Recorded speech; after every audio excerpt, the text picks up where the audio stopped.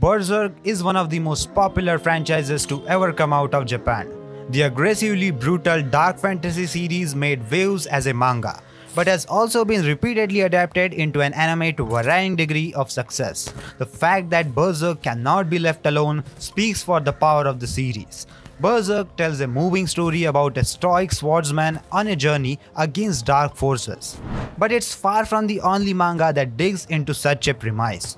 And it is a fact that Berserk is one of, if not the greatest manga of all time. Either you have read it already or you just want to take a break from it. There's nothing wrong with being curious about series that are similar to this timeless masterpiece. So that's why we are here with the top 10 best manga recommendations to read if you liked Berserk. So without any further ado, let's start with our video. On the 10th number, the manga is Blade of the Phantom Master. The story takes place in an unknown land. After the fall of Jushin Empire and the death of the Emperor, the country finds itself plunged into chaos, allowing terror and the law of the strongest to control everything. Secret agents of the vanished kingdom, the Angyo Onshi, had the mission of ensuring respect for the law and punishing the governors who oppress the people. Today, an Angyo Onshi named as Munsu continues this mission through the devastated country, accompanied by his faithful bodyguard Chung Yang and his squire and a small desert bat. Shin Angyo Onshi is a seinen, historical, supernatural, action and adventure manga that takes a piece of Korean history and turns it into a superb journey for the characters and the readers to experience. On the 9th number, the manga name is Ubel Blatt. The story takes place in a separate world between the Empire of Snezzland and the mysterious place named as Vitsek, otherwisely nicknamed as Evil Empire, where the war took place between the evil forces of Vitsek and the others. The scenario centers on a legend that tells that to defeat the army of darkness of Vitsek, the Emperor sent 14 warriors to whom he entrusted 14 sacred spears. 3 of them, the glorious warriors of no return, perished in battle. 4 others, nicknamed as the Spears of Treason, were executed for their companions for the felony. The last 7 remaining people accomplished their missions and were welcomed back as heroes. Thus was born the legend of the 7 heroes. 20 years after that point, a rebellion breaks out in the border province of the Empire of Snezzland, led by individuals claiming to be the Spears of Treason. On the 8th number, the manga name is Kingdom. During the Warring States period in China, Xin Li dreams of becoming the greatest general in the world, while helping Aisei, the current king of Queen, to achieve his dream of a total unification of China, ending the warfare once and for all. Xin will rise from a war orphan slave to a feared general. Kingdom is a brutal and bloody series that features some of the extravagant battles and some very personal confrontations, but it frames it all around the question of honor and family. Berserk's Guts is a full-grown man, but the protagonists in Kingdom are still figuring out life. Kingdom appreciates the grand military glory of Berserk and it depicts China in flux as it is torn apart by the conflicts. Kingdom is more grounded and simple than Berserk, but it elegantly depicts the harsh reality of war and how the casualties can often cloud the purpose in the first place. On the 7th number, the manga name is Hellsing. Hellsing centers around a royal order of Protestant knights, who are an organization founded by Abraham van Helsing and run by his descendants. His mission is to protect the queen and the borders of the country from any supernatural threats. The organization is led by Sir Integra Fairbrook Winsgate Helsing, the last living member of the family, who inherited her responsibility as director after her father's death when she was 12 years old. Under her command are Walter C. Dornes and Alucard, a powerful vampire who was captured by the family 100 years ago.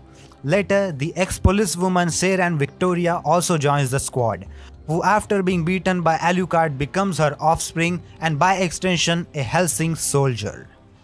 On the 6th number, the manga name is Blade of the Immortal. Blade of the Immortal centers around young Rin Asano's journey to avenge the death of her parents at the hands of a sword school whose influence has grown within Japan. That sword school is called as Ito Ryu, Unable to deny her powerlessness in the face of her powerful foe, she seeks out the skills of a swordsman who has been cursed with immortality, Manji. With his partnership set in stone, the two embark on a perilous journey of bloodshed, vengeance and redemption, each to fulfill their own life's cause. Blade of the Immortal taps into the same level of brutality and similar atmosphere that's present in Berserk. Both series have anti-heroes, beautiful characters and a great history. Throughout both series, we see the relationship between the characters change and develop in an interesting way that keeps you glued for more. On the 5th number, the manga name is Gantz. Kei Kurono is a selfish and apathetic student who is forced to save a person from being hit by a subway train when his childhood classmate Masaru Kato calls him for help. As a consequence, he and Kato both die trying. They later show up in a visually normal apartment with other people just as baffled as they are. There, a mysterious black spear forces them to participate in a sadistic game, and for this, it places at their disposal an exotic futuristic arsenal of weapons that they must learn to use to combat various species of aliens and other threats that ordinary people do not notice. Those who make it to the room are not seen by the mortal humans until the spear drops them after each mission. Gantz taps into the same level of brutality and focused carnage that's present in Berserk, but it goes in a more science fiction and technology heavy direction for the material. Gantz's story is gripping and cuts right to the chase, but it's the wild aliens and the exaggerated weapons that are used against them that makes the series such a memorable experience. On the 4th number, the manga name is Dorohedoro. Hole, a dark, decrepit and a disorderly district where the strong prey on the weak and death is an ordinary occurrence, is all but befitting of the name given to it. A realm separated from law and ethics, it is a testing ground for the magic users who dominate it. As a race occupying the highest rungs of their society, the magic users thinks of the people living in the hole as no more than insects. Kaiman, more reptile than a man, is one such individual. He hunts them on a heedless quest for answers with only a trusted pair of bayonets and his immunity to magic. Cursed by his appearance and tormented by nightmares, magic users are his only clue to restoring his life to normal. With his biggest obstacle being his stomach, his female companion Nikaido, who runs the restaurant called as Hungry Bug, is his greatest ally. Set in a gritty world of hellish design, Dorohedoro manages a healthy blend of comedy and lightheartedness with death and carnage, taking plenty of twists and turns while following the lives of Hole's residents. It views a unique world of unearthly origin and yearly appearances, not for squeamish or easily disturbed peoples.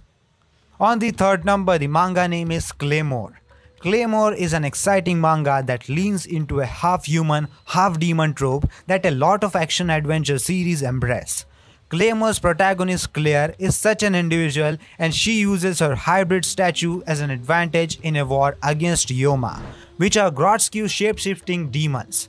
Claire's conflicted positions is reminiscent of Guts' duality in many ways, but the heavy demon-slaying actions will definitely conjure images of Berserk.